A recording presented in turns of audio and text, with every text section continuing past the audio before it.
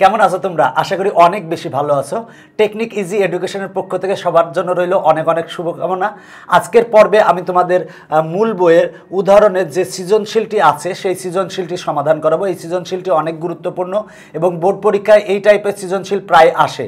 দেখো বলা আছে a = 4, 5, 6, 7, মানে a = একটা সেট দেওয়া আছে, b = একটা সেট দেওয়া আছে এবং r = দেওয়া আছে। এখন বলা আছে দেখাও যে a ও b সেট দ্বয় পরস্পর নিচ্ছেদ সেট। নিচ্ছেদ সেট কাকে বলে? দুইটা সেটের মধ্যে যদি কোনো কমন উপাদান না থাকে তাহলে তাকে নিচ্ছেদ সেট বলে। দেখো a একটা সেট, b একটা সেট। আমি চিত্র অঙ্কন করে দেখাই। a একটা সেট আর b একটা সেট। দেখো এই এ সেট আর বি সেট এরা কোনো ছেদ করে নাই, তাহলে এই দেখো যদি এদের মধ্যে কোনো কমন নাই, সুতরাং এ ও বি সেটকে বলা হয় নিচ্ছেদ সেট। তো দেখো এটা প্রমাণ করতে হবে। তাহলে দেওয়া আছে এ সমান যেটা দেওয়া আছে লিখছি, আর বি সমান যেটা দেওয়া আছে আমরা সেটা লিখছি। এখন আমরা এ ইন্টারসেকশন বি বের করবো। দেখো এ ইন্টারসেকশন বি, তাহলে এ ইন্টারসেকশন বি, এ সমান যেটা পেয়েছি সেটা লিখছি, ইন্টারসেকশন বি সমান যেটা পেয়েছি সেটা লিখছি। দেখো এইটা ইন্টারসেকশন, এইটা মানে দুইটার ভিতর কমন। দেখো দুইটার ভিতর কোনো কমন নাই। এই এ সেটের উপাদান কিন্তু 4, 5, 6, 7 আর বি সেটের উপাদান কিন্তু 0, 1, 2, 3। 0ও কিন্তু একটা উপাদান। দেখো এই দুইটা সেটের কোনো কমন নাই, কমন না থাকলে হবে ফাঁকা সেট। তাহলে যেহেতু এ ইন্টারসেকশন বি সমান ফাঁকা সেট পেয়েছি, মানে এ এবং বি এর মধ্যে কোনো কমন নাই, সুতরাং এ ও বি সেট দ্বয় পরস্পর নিচ্ছেদ সেট দেখানো হলো। দেখো এ আর বি এর মধ্যে কোনো কমন নাই, যেহেতু কমন নাই তাহলে তারা পরস্পরকে কিন্তু ছেদ করবে না। তার মানে এ আর বি, এ ইন্টারসেকশন বি সমান আমরা পেয়েছি ফাঁকা সেট, তাহলে লিখবো এ ও বি সেট দ্বয় পরস্পর নিচ্ছেদ সেট। এবার আসো আমরা খ সমাধান করাবো। বলা আছে পি অফ বি নির্ণয় করে দেখাও যে পি অফ বি এর উপাদান সংখ্যা 2n কে সমর্থন করে, যেখানে n বি এর উপাদান সংখ্যা। দেখো প্রথমে নির্ণয় করবো আমরা পি অফ বি। দেখো পি অফ বি বলতে বি সেটের পাওয়ার সেট বের করবো বা শক্তি সেট বের করবো। দেখো বি সেটের শক্তি সেট বের করবো। দেখো বি সেটের শক্তি সেট কীভাবে বের করবো? যে একটা এই বি সেটের যতগুলো উপসেট আছে সেগুলো বের করবো, সেগুলো আমরা সেট আকারে লিখবো, সেটাই হবে পি অফ বি। তাহলে দেখো বি সেটের শক্তি সেট মানে বি সেটের উপসেট কী কী হবে? দেখো ফাঁকা সেট, যে কোনো সেটের উপসেট, তার মানে হবে হচ্ছে ফাঁকা সেট। এরপরে 0, 0, 0 হচ্ছে বি সেটের উপসেট। প্রথমে হবে ফাঁকা সেট, এরপরে 0, এরপরে 1, এরপরে 2, এরপরে হবে 3, এরপরে 0, 1, 0, 2, 0, 3, এরপরে 1, 2, 1, 3, এরপরে 2, 3, এরপরে হবে কিন্তু তিনটা করে, সেটা হলো 0, 1, 2, 0, 1, 3, 0, 2, 3, এরপর 1, 2, 3, আর লাস্ট হবে 0, 1, 2, 3। তার মানে দেখো এগুলাই হচ্ছে পি অফ বি, আমরা এগুলাই লিখছি। দেখো আরেকবার বলছি, প্রথমে হবে ফাঁকা সেট, কারণ ফাঁকা সেট যে কোনো সেটের উপসেট। এই বি সেটের উপাদান কিন্তু 0, 1, 2, 3, চারটা উপাদান। 0 কিন্তু বি সেটের একটা উপাদান। তাহলে দেখো এটার উপসেট কী কী হবে? প্রথমে হবে ফাঁকা সেট, ফাঁকা সেট হবে। এরপর দেখো 0, এরপর হবে 1, এরপর হবে 2, এরপর হবে 3, 0, 1, 2, 3, এরপর 0, 1, 0, 1, 0, 2, 0, 2, 0, 3, 0, 3, এরপর 1, 2, 1, 2, 1, 3, এরপর হচ্ছে 2, 3, 2, 3। দেখো দুইটা করে হয়েছে, এবার তিনটা করে। তিনটা করেটা তোমরা তিনটা করে যেটা সেটা তোমরা অনেক সময় ভুল করো। তিনটা করে চারটা হবে এই ক্ষেত্রে, চারটা হবে এই ক্ষেত্রে। দেখো প্রথমে হবে 0, 1, 2, দেখো 0, 1, 2, তারপরে 0, 1, 3, 0, 1, 3, তারপরে 0, 2, 3, 0, 2, 3, এরপর 1, 2, 3, 1, 2, 3, এরপর 0, 1, 2, 3, 0, 1, 2, 3। যেহেতু পি অফ বি একটা সেট, সুতরাং টোটালটা একটা সেকেন্ড ব্র্যাকেট হবে এবং এই মাঝে কিন্তু কমা হবে। দেখো এগুলো কিন্তু প্রত্যেকটাই বি সেটের উপসেট। তাহলে দেখো আমরা পি অফ বি নির্ণয় করছি।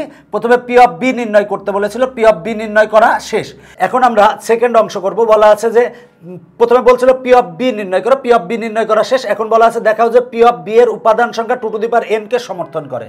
তাহলে আমরা দেখো যে ব্যাপারটা বি এর উপাদান সংখ্যা 4 হলে, দেখো বি এর উপাদান কিন্তু 4টা আছে, তার মানে 4। তাহলে পি অফ বি এর উপাদান সংখ্যা কত হবে? দেখো পি অফ বি এর উপাদান সংখ্যা আমরা পেয়েছি 16টি। দেখো 16টি আছে, 1, 2, 3, 4, 5, 6, 7, 8, 9, 10, 11, 12, 13, 14, 15, 16, 16টি পেয়েছি। তার মানে পি অফ বি এর উপাদান সংখ্যা 16কে আমরা লিখতে পারি 2 to the power 4। 2 to the পাওয়ার 4 মানে 16। দেখো এখানে উপাদান সংখ্যা যখন 4 তখন কিন্তু 2 to the power 4, P of B এর উপাদান সংখ্যা 2 টু দি পাওয়ার 4, উপাদান সংখ্যা যদি 3 হয় তাহলে পি অফ বি এর উপাদান সংখ্যা হবে 2 টু দি পাওয়ার 3 মানে 8 হবে। তো দেখো যে ব্যাপারটা পি অফ কি বলে বি এর উপাদান সংখ্যা যদি 5 হয় তাহলে পি অফ বি এর উপাদান সংখ্যা হবে 2 টু দি পাওয়ার 5 কিন্তু হবে, তার মানে এখানে 4 আছে, তার মানে এখানে 4 হয়েছে। এখন বি এর উপাদান সংখ্যা যদি n হয় তাহলে পি অফ বি এর উপাদান সংখ্যা হবে কিন্তু 2 টু দি পাওয়ার n, দেখো 2 টু দি পাওয়ার n, তার মানে লিখবো যে বি এর উপাদান সংখ্যা 4 হলে পি অফ বি এর উপাদান সংখ্যা 2 টু দি পাওয়ার 4 মানে 16।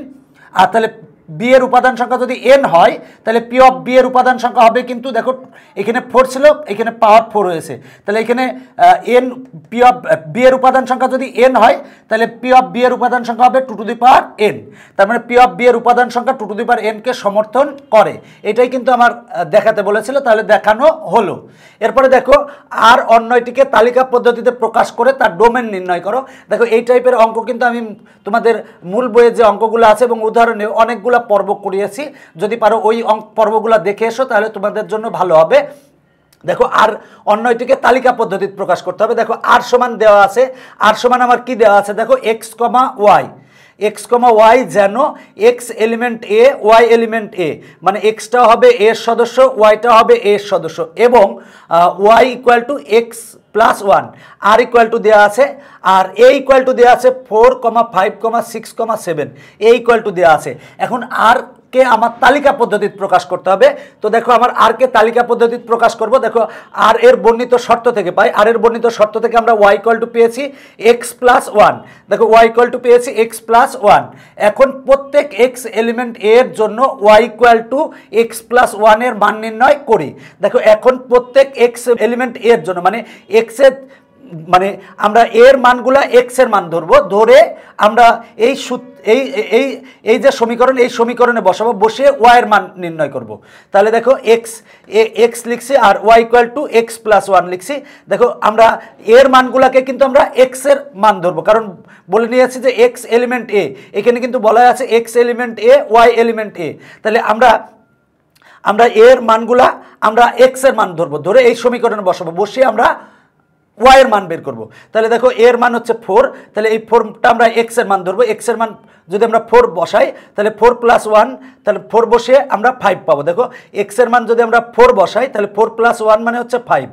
এবার এক্স এর মান যদি আমরা 5 বসাই, এক্স এর মান যদি আমরা 5 বসাই তাহলে দেখো 5 প্লাস 1 মানে 6। এবার এক্স এর মান যদি আমরা 6 বসাই, 6 প্লাস 1 সমান হয় হচ্ছে 7, ওয়াই এর মান 7 পাই। এখন এক্স এর মান যদি আমরা 7 বসাই, 7 প্লাস 1 সমান আসে হচ্ছে 8, তার মানে আমরা এর মানগুলোকে আমরা এক্স এর মান ধরলাম, ওই মানগুলো আমরা এই সমীকরণে বসালাম, বসে আমরা ওয়াই এর মান পেলাম। এবার দেখো যে ব্যাপারটা আমার এখানে আর এর শর্তে বলা আছে এক্সটা হবে এর সদস্য, এক্সটা এর সদস্য, আর ওয়াইটাও হবে এর সদস্য। তার মানে দেখো যে ব্যাপারটা এই মানগুলো আমার এতে আসে নাকি আমরা দেখবো। দেখো 5 এতে আছে, 6 এতে আছে, 7 এতে আছে, 8 কিন্তু আমার এতে নাই। সুতরাং 7,8 এইটা কিন্তু আর এর সদস্য হতে পারবে না। শর্ত দেওয়া আছে এক্সটা হবে এর মানে এক্সটা হবে এর সদস্য, তাহলে এক্স এর মানগুলো আমরা মানে এর মানগুলো আমরা এক্স এর মান ধরলাম, এই মানগুলো আমরা এখানে বসালাম, বসিয়ে আমরা ওয়াই এর মান পেলাম। এখন ওয়াই এর মানগুলো যেগুলো আছে সেগুলোও কিন্তু এর সদস্য হবে, মানে এর ভিতর থাকতে হবে। 5, 6, 7 এতে আছে কিন্তু 8 কিন্তু এতে নাই, তাহলে লিখবো যেহেতু 8 নট এলিমেন্ট এ, কাজেই 7,8 আর এর সদস্য হতে পারবে না। 7,8 কেন আর এর সদস্য হতে পারবে না? কারণ 8টা এতে নাই, কারণ আমার এখানে বলা আছে ওয়াইটাও এর সদস্য হবে, এর ভিতরে থাকতে হবে। তা এই 8টা আমার এতে নাই, সুতরাং 7,8 আর এর সদস্য হতে পারবে না। অতএব আর ইকুয়াল টু দেখো 4,5, 5,6, 6,7, কিন্তু এইটা হবে না, কারণ এইটা আমার এতে নাই। তাহলে দেখো এইটা হচ্ছে আমার আর কে তালিকা পদ্ধতিতে প্রকাশ করতে বলেছিল, আর কে আমরা তালিকা পদ্ধতিতে প্রকাশ করেছি। এখন বলা আছে তালিকা পদ্ধতিতে প্রকাশ করে ডোমেন নির্ণয় করো। দেখো কোনো ক্রোমোজোমের প্রথম উপাদানগুলোর উপাদান সময়ের সেটকে বলা হয় ডোমেন, তাহলে ডোমেন হবে কিন্তু দেখো যে ব্যাপারটা আর এর প্রথম যে উপাদানগুলো আছে সেগুলো হবে ডোমেন, তার মানে ডোমেনকে সংক্ষেপে ডোম বলে। তাহলে ডোম আর ইকুয়াল টু হবে হচ্ছে 4,5,6। তাহলে ডোম আর ইকুয়াল টু হবে হচ্ছে 4,5,6। এটা হচ্ছে আমার অ্যান্সার। দেখো যে ব্যাপারটা অঙ্কটা সহজ একটা অঙ্ক, এবং এই টাইপের অঙ্ক কিন্তু খুব পরীক্ষায়, বোর্ড পরীক্ষায় আসে। এই অঙ্কগুলা কিন্তু আগের পুরাতন সিলেবাসে কিন্তু উচ্চতর গণিতে ছিল, এখন কিন্তু জেনারেল উচ্চতর গণিত থেকে বাদ দিয়ে জেনারেল ম্যাথে নিয়ে আসা হয়েছে। দেখো আর দেওয়া আছে, এ দেওয়া আছে, এখন বলা আছে আরকে তালিকা পদ্ধতিতে প্রকাশ করে ডোমেন নির্ণয় করো। তাহলে দেখো যে ব্যাপারটা আমরা মূল শর্ত পাই y = x+1।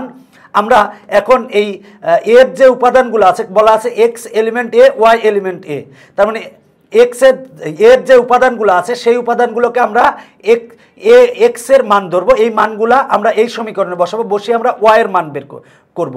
এখন দেখো y এর মানগুলাও কিন্তু আমার এই এতে থাকতে হবে, 8 কিন্তু এই এতে নাই, সুতরাং 8 নট এলিমেন্ট a, কাজেই 7,8 এই আর এর সদস্য হতে পারবে না। তার মানে 7,8 নট এলিমেন্ট আর।